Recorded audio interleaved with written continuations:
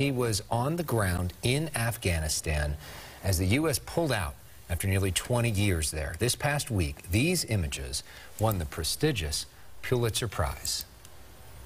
Marcus Yam joins us now live. Congratulations, and you're local. You're Los Angeles Times, right? Correct. Okay. Thank you. All right. Congratulations. Let's first talk about the fact that you won this. This is your very first year as a foreign correspondent, nonetheless. What does this award mean to you? It means a lot. I mean, it's cliche to say, but it's about the hard work that not just I, but also the people, the staff that supported us, my editors, you know, my coworkers, and, you know, all the Afghans that we worked with. We cannot do our jobs, you know, without our local counterparts on the ground too. So this award is huge, and also highlights, you know, the importance and, you know, of this moment. I mean, it was a 20-year war, and it was, I mean, it's I'm getting emotional just thinking about it, but it's a 20-year war, and it was, how do I say this? It was a historic moment, I would say. It was a very sad one. Yeah, well, as a proud subscriber of the LA Times, I've been watching your work for so long, and so moved by your pictures also on Twitter and Instagram. And if you would, we'd love to put up some of the pictures, and maybe you can sort of walk us through what you were looking for, your process, what's happening in this moment.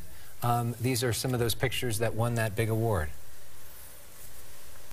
I think when I arrived, I arrived the day before the fall, and when the fall happened, so many Western media were evacuating, and one of the things that I told my editors that I wanted to do is I wanted to continue to remain, and I wanted to continue to commit to this coverage. I mean, it was an important moment for not just Afghanistan, but also the United States, because, you know, we had gone in, you know, post 9/11 to look for Osama bin Laden, but then, you know, the conflict had turned into a nation-building war, and then later that later evolved into this 20-year forever war. As we pulled out, I mean, it echoed of, like, you know, the previous conflicts, like in Vietnam. So it was important that, you know, I told my editors it was important that we stay and we tell the story of the everyday Afghans who have to pay the price of this. I would love for you to talk about what it is when you're there in the midst of all of this chaos. I mean, that photo that you snapped of that child and the anguish on the face.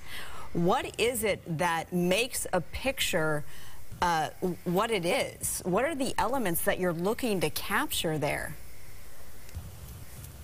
I think the mission of photojournalism at the end of the day, I mean, for what we do in this coverage, was we wanted to capture, you know, the realities on the ground, but also give, you know, meaning and you know, meaning to and dignity to suffering. You know, it's so easy to swoop in sometimes, and as journalists to just photograph pain and grief, but it's so hard to capture it in a dignified way. One of the things that was so extraordinary about your reporting on that trip in particular is there was all that rush to get the Americans out, and you stayed. You stayed behind as the Taliban was moving in and getting all of the leftover stuff from the military, from the U.S. You were there. Talk about what that was like. It was incredibly difficult and incredibly scary at the same time. Nobody knew what the Taliban was going to do. I mean, I made a calculated guess, but I also made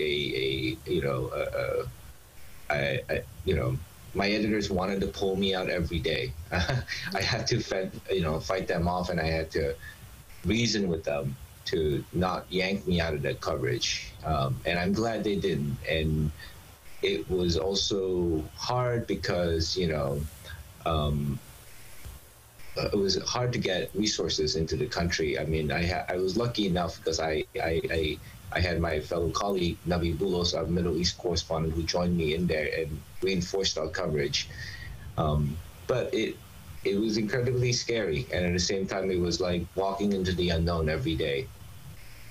Well, we know, thank goodness, you made it home safely. That was almost a year ago, but only to return to another war zone. You went to Ukraine, where you've been spending a lot of time. We know that this all broke out late February.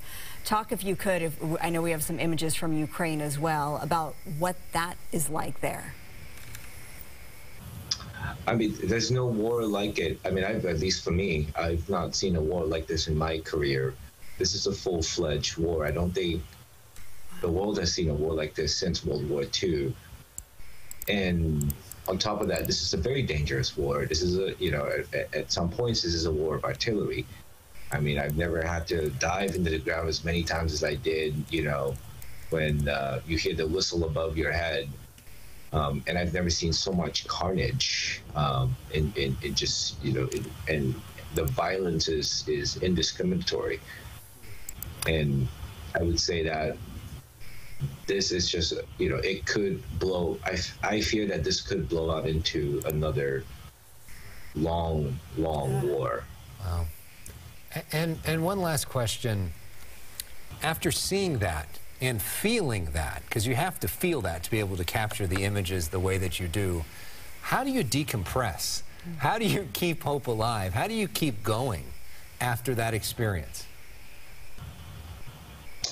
To be honest with you, this is something I'm still grappling with. I'm figuring it out. I'm getting, I'm being proactive. I'm getting, professional help. My bosses has been really good about making sure I get some time, to really figure out what it is I'm seeing.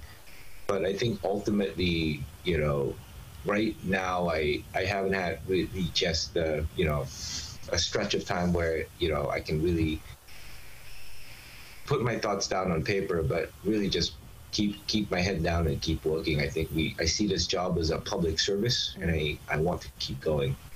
You're a hero. You really are. I mean, all that you do with that lens, it's so powerful, and you are so very courageous. Marcus Yam, thank you so much for being with us and sharing everything that you just did, and congratulations again on the Pulitzer. It's amazing. Thank you for having me on the show. Yeah, and hopefully you felt the love from all of the California journalists on Twitter who were so excited for you and feel like you were so deserving, and you make all of us proud. Thank you.